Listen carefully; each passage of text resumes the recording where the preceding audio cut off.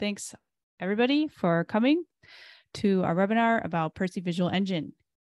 We've made great improvements to our differ recently, and we'd love to tell you about them today. So let's dive right in.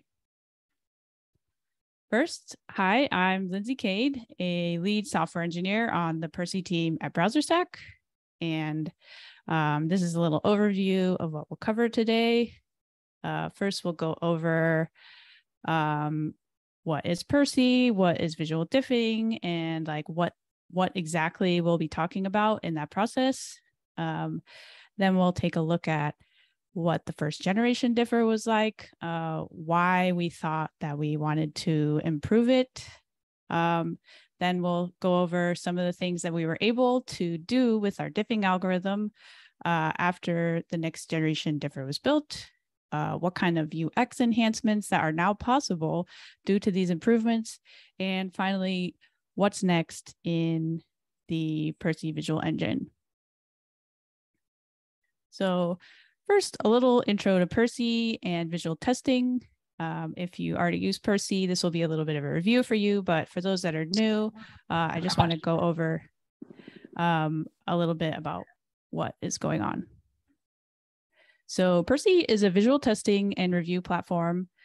So when visual changes happen in your app, Percy allows you to review them to make sure that they are what you're looking for and expecting. So what is visual testing? It fills the gap between functional testing and manual testing. And, you know, like we're biased here at Percy, but we believe that visual testing helps teams work faster with less fear of change. So what kind of things are we talking about when we are talking about visual testing? What kind of things can you catch? So here's an example. The pre-order button is overflowing its bounds and it looks kind of bad. Here's one where the text is overflowing the container it's supposed to be in and overlapping the background image. And here's one where some text is like on top of each other and you can't read it anymore. So functional testing would pass with all these examples because you would need to like test that the text is on the page. And in all these examples, the correct text is on the page, but it doesn't look right. So to summarize, functional testing tests whether a site behaves correctly, and visual testing can check whether your page looks correct. So hopefully with these few examples, you can see that while functional testing is always great, visual testing is a great accompaniment for your functional tests. This gets even more exciting, as much as testing can be exciting, when you think about like testing all your pages in like each device that your users might look at them, in each browser that your users might look at them, different screen resolutions, and then like different app states. The combination of all of these variables together is an enormous number of things that you would have to test. And it's like impossible for you to check every change to your app and all these states manually. So that's where Percy comes in. It lets you have these visual tests automated. You can do them in an automated way, and you can see the changes that were introduced in your app, in our UI, and approve them. So how do we get these things that you approve or don't approve in our app? We first start with your app. You write your test suite, and then you add the Percy snapshot call in one of our many SDKs. This will send us a DOM snapshot, which is a copy of the HTML document and all the assets that make up a page. Note that it is not an image at this point, which is a common misconception. It is just a copy of the DOM and all the assets. Once we have that, we send it to our rendering pipeline. We render the DOM and assets in actual browsers, real browsers in the real environments that your users would be using. And this outputs an image of the website.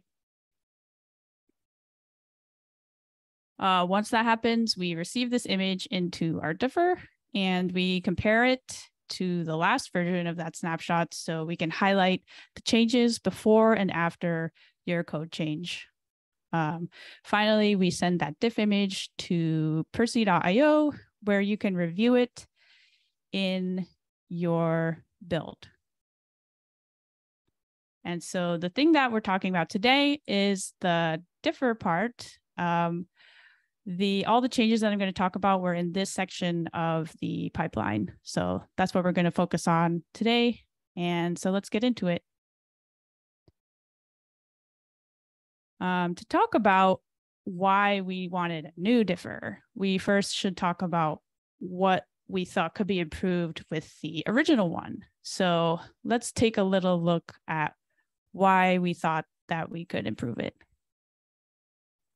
First of all, the previous differ was written in 2015. In 2015, Uptown Funk by Bruno Mars was #1 on Billboard Top 100. Best Picture was won by Birdman, and Apple just released the iPhone 6. So that was 7 years ago, which for like a person is not that old, but it's pretty old for software. So we thought that it was time that we could probably make improvements. Second, it was written in Ruby, and Ruby is a great language and you can get lots done with it, but it may not have been the best choice for the kind of operations that we needed to perform in our differ. And third, the main image processing logic was done with ImageMagick. ImageMagick is like a pretty cool tool for a lot of stuff. The manipulations you can do with it are a little bit basic, and you might even say it's magic because you can't really see inside it at all to figure out what it's doing internally.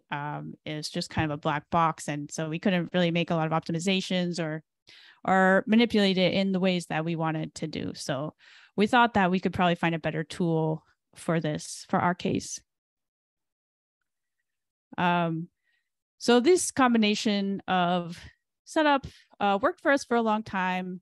But again, we decided we needed a more powerful set of tools and infrastructure to build our new differ on. There's probably better languages for image processing and data science, wider communities with open source add-ons for similar purposes to ours, and easier manipulation and maintenance of image processing code. We knew it was out there, but we just had to find it. So after some research, we decided to rewrite our differ with Python 3 and OpenCV. With these tools, we could gain the speed of OpenCV processing, a wide community of libraries and open source discussions for image processing, and additionally, it would be much more extensible building on top of these tools rather than ImageMagick. So to start this process, we wanted to copy our old Ruby differ into Python with OpenCV kind of on a one-to-one basis. We wanted the exact same features in both so we could get a benchmark of what it looked like before and after this update. We kind of took the rebuild the plane while it's flying approach, and there was no disruption to customers when we switched our differ from the Ruby version to the Python version. However, one thing that you might have seen is a performance gain. After we did this, everything got a lot faster, even though it was doing the exact same processing. For one comparison analysis, an analysis of one comparison, the P50 speed was 68% faster, P99 was 35% faster, and Pmax was 90% faster. So the diff that you received in the Percy review screen would have looked the same, but it would have been processed faster. So that was a great win to begin with. And now that we had a baseline, we could start adding more cool stuff on top of our differ. So let's talk about what kind of improvements we have been able to make now that we have changed the infrastructure of our differ. First, I want to take a step back and talk about like what is always the goal of our differ. We always want to decrease noise for our customers, and we always want to highlight important changes. And so our challenge is always, telling the difference between important changes and noise. So I'm going to talk about a couple of different kinds of noise that we wanted to improve for our users that the Percy Visual Engine allowed us to do. The first is layout shift noise, and the second is non-deterministic rendering. And I'll go over what those mean as we cover them.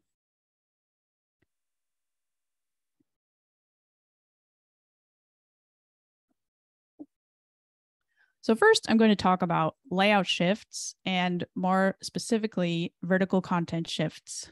What we mean by this can be seen in these two images. On the left is a version of the Ember Guides website. On the right is an updated version where the first paragraph has been edited and the code blocks have been split into two. But the rest of the page under the fold is exactly the same. So what this means is that the left page is a little bit longer and the right page, because of some edits in the top of the page, has gotten a little bit shorter. So that's the vertical content that has shifted. In the first version of the differ, you can see that this div is very noisy. It was noise all the way down, even though the only change that the code change introduced was at the top. And if we zoom out on this diff, we can see again that it's quite noisy. It's not surfacing the important changes. It was still like kind of helpful to know that the page did change, but it was pretty hard to review. With Percy Visual Engine, we were able to apply a proprietary next level technique in order to surface the most important changes that our users would care about. So here you can see the old diff that we just took a look at, and that was generated with the first version of the differ. And on the right, we can see the output generated by Percy Visual Engine. The only parts that are highlighted are the top area where the text shift took place, and then the bottom, which indicates that the diff changed height. So this was a great improvement that we could build on top of the rewrite of the differ. Here's one more example. In this example, a bar was added to the top of the page, which shifted all the text and all the content of the page down by 2 pixels. In the diff, you can see that everything that's present on the page is highlighted as a diff, even though none of it changed, only the purple bar was added and shifted everything down. With Percy Visual Engine, all the unneeded noise disappears. Only the change that actually happened is highlighted. There's a red bar highlighted here, which may be hard to see on the projection, but if it is hard to see, I have a thing to show you coming up, which would make it easier to find. So that's vertical content shifts, and it happens a lot on the web. You can imagine like inserting or deleting content from a page would shift the content, the rest of the content up and down. So we're really excited to have this available to us with Percy Visual Engine. So the next kind of noise that I want to talk about is non-deterministic rendering. So back in the day, Percy rendered pages with just Chrome and Firefox, and we took great care to control the containers that these processes were running in. We had a control over every part of the process, and so this was less of a problem. But now we've been adding a lot more browsers thanks to BrowserStack's existing infrastructure. However, These new renders are happening on actual hardware, which was not the case with Chrome and Firefox alone. So when you render a screenshot with Safari, it's running on an actual Mac. And when you render a screenshot with Chrome on Android, it's running on an actual Android device. So this allows us much less control over the rendering environment, and things like GPUs, chip architecture, can affect how a page renders from time to time. So this has been something that we have wanted to improve for our users for a while. But maybe you're like, okay, well, actually, when I refresh my website in Safari, like it looks the same. Actually, like this is not real. So the noise that I'm talking about is something that people wouldn't really notice. It's something that the browser does that a human wouldn't notice, and but Percy's diffing algorithm is quite sensitive, and so we can pick up on these things. But if a human can't notice it, we don't really want to show it to our users. So let me show you an example. So here's two images, and they look pretty much the same. Not a big difference, but if you flip back and forth between them, you can see that they're pretty subtly different. It's not due to a code change, and the customer probably wouldn't care that this changed. So we don't want to show them in a review. Here's another example. Again, I can't spot the difference between these two with my eyes. And if you can't spot the difference with your eyes, we don't want to show it to users. But you can see, you can see that there's a slight difference in rendering between these two avatars. So we studied these examples for a while, and eventually we decided that this was a genre of noise that could be put down to anti-aliasing, differences in anti-aliasing between different renders. So we were doing kind of research about how we could improve this, and we found this paper that outlines a method to detect whether a pixel is anti-aliased or not. This was published in 2009, and you can find it at the URL here. So we analyzed this paper and we broke it down, and we implemented our own version inside Percy Visual Engine. So now Percy Visual Engine can analyze each pixel and tell whether it's anti-aliased or not. So the results are pretty great. In the middle column, you can see that in the first generation differ, we would pick up this anti-aliasing noise, which was not ideal, not caused by a code change, and therefore user wouldn't care about it.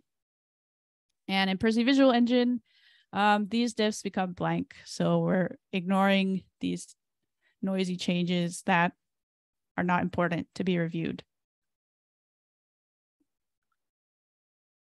Okay, so that was one kind of noise, anti-aliasing noise. And the second kind of non-deterministic rendering noise I'm going to talk about is text shifts.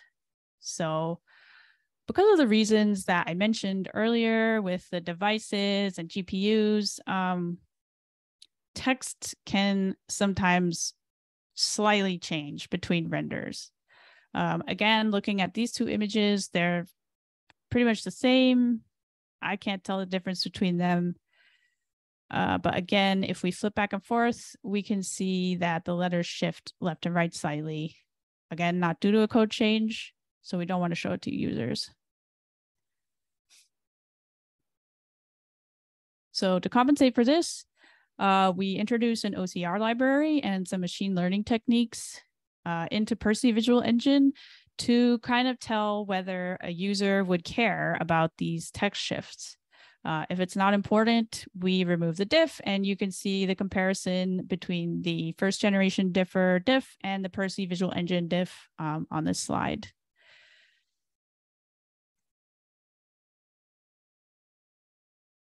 So these are just some of the improvements to the diffing algorithm that we've made. And now I would like to move on to some of the UX enhancements that the Percy Visual Engine has unlocked for us as well. This is because we have so much more control over what we do with the data once we get it into the Percy Visual Engine and what data comes out of the diffing process. This has allowed us to do some cool stuff with our UI.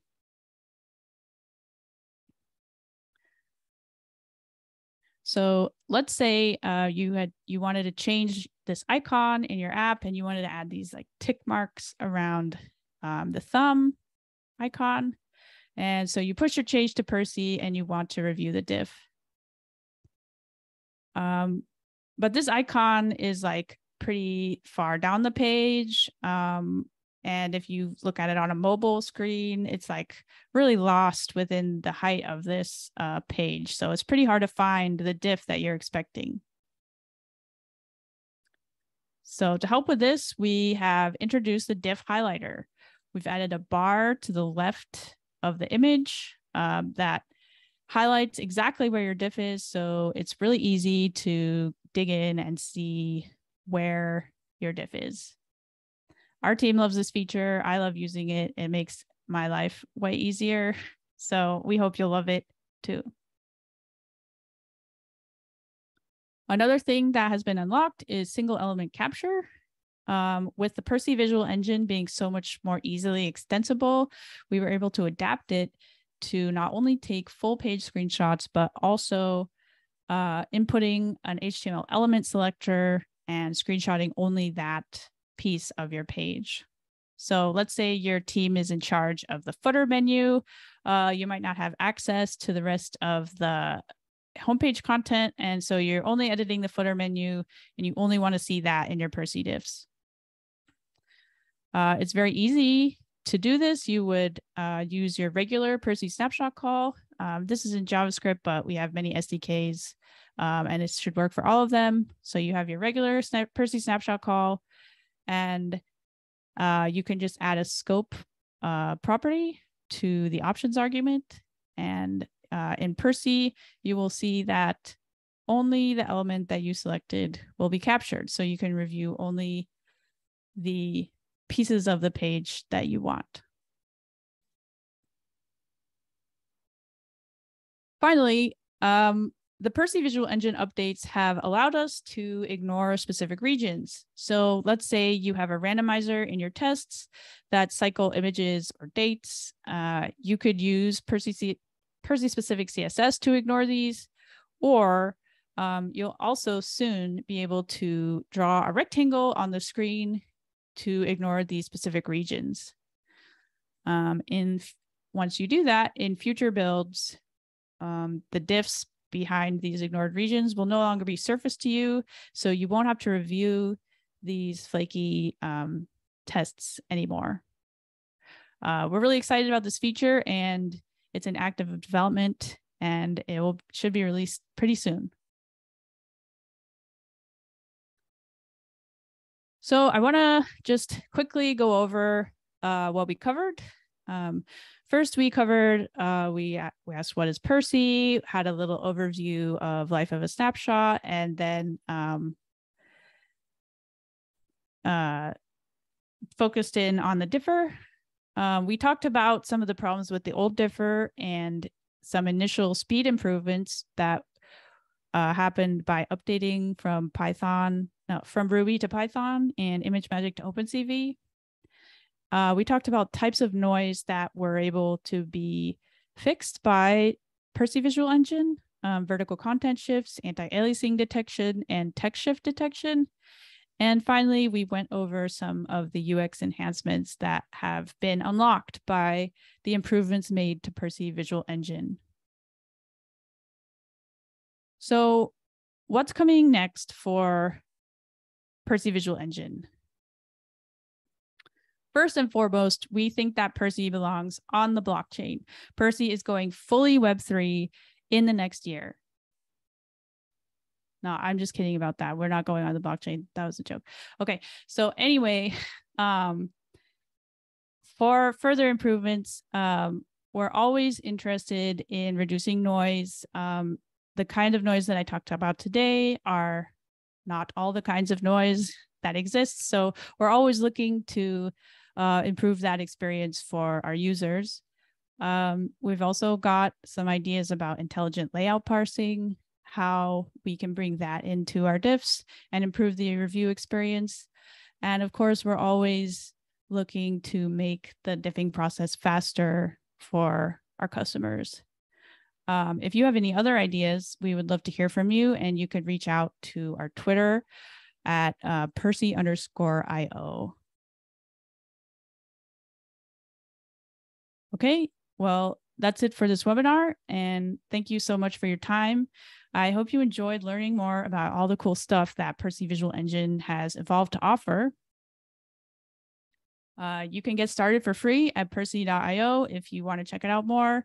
And we're also hiring a US-based senior software engineer, and you can find the job description at browserstack.com/careers. So now I'd like to open the floor for Q&A. You can put it in the Q&A tab in the Zoom menu. You also probably see a poll pop up.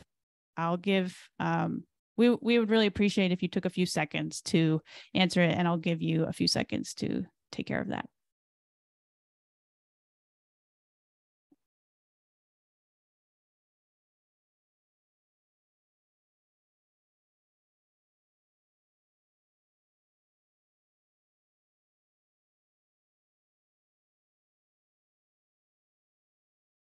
Okay, thanks so much for those of you that replied to the poll, and I'll now go into Q&A. First, is any of your diffing code open source? It is not. This kind of like some of our secret sauce, so we don't super want it to be open source. But if you have any specific questions, we might be able to talk about it. Next question, is Percy Visual Engine the same as Percy CLI? No, it is not the same. Percy CLI is a way for users to like send to Percy stuff. And then Percy Visual Engine is like the thing that happens behind the scenes to give you back your diffs. So it's not quite the same. Let's see. Can Percy test features which are behind some clicks, for example, pop-ups and drop-downs?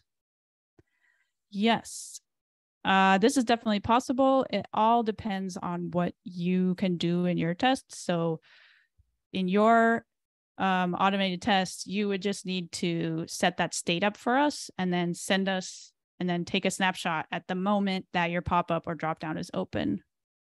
That's how you would do that. Ignore regions, huge win. Thanks. Yeah, it should be out soon. I'm actually like one of the developers on it. So after this webinar, I'll go work on it some more. Can we capture multiple elements under scope? Not right now. Right now, it only accepts one element per Percy snapshot call. If you wanted to capture more than one element, you could make more than one Percy snapshot call, and just make sure to give it a different name, a different snapshot name.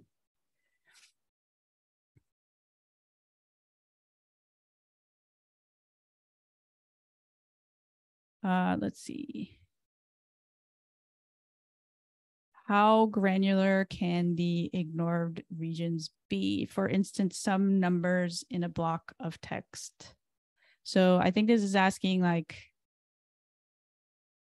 if the numbers move, could the ignored regions follow it?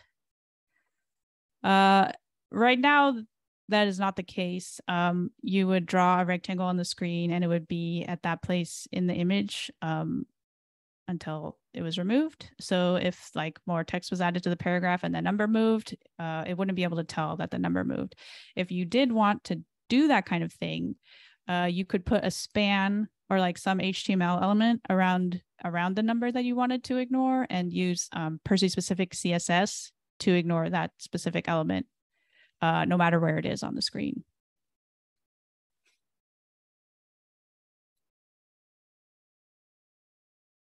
see.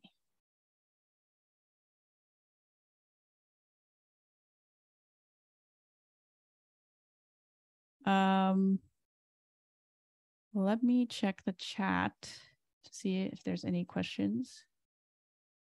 The updates to the diff engine are currently available, correct? Yes, that is correct. All of the changes that I have talked about today are out and available, except for ignored regions, which is in development right now. Is Percy only available for apps, or can it be used for websites? It can be used for both. If you can generate, it actually is mostly used for websites, where we can send a DOM snapshot with all its assets to Percy, as I talked about, and that's like the golden pathway to use Percy. For apps, you can now render on Safari on iPhone and Chrome on Android. And so those are available for app testing right now.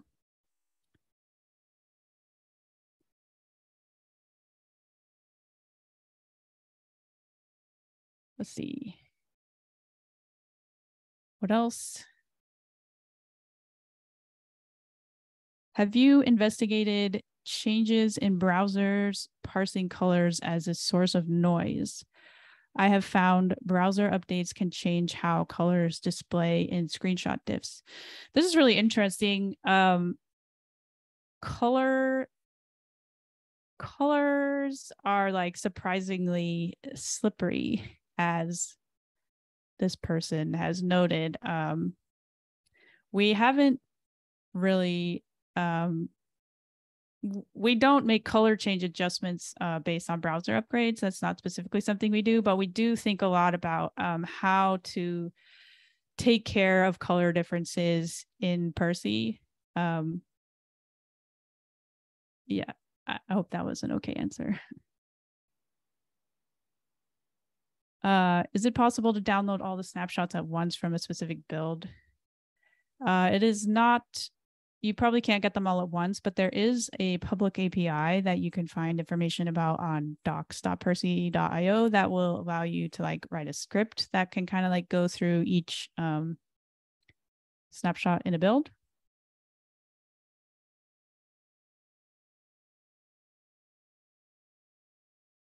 Do you use Percy internally, such as in your CI/CD pipeline? Yes, we do, and it's great. We use Percy for all our front end builds, so we get to see all the things that our users do. It's something that I love about working on Percy. Thanks for asking.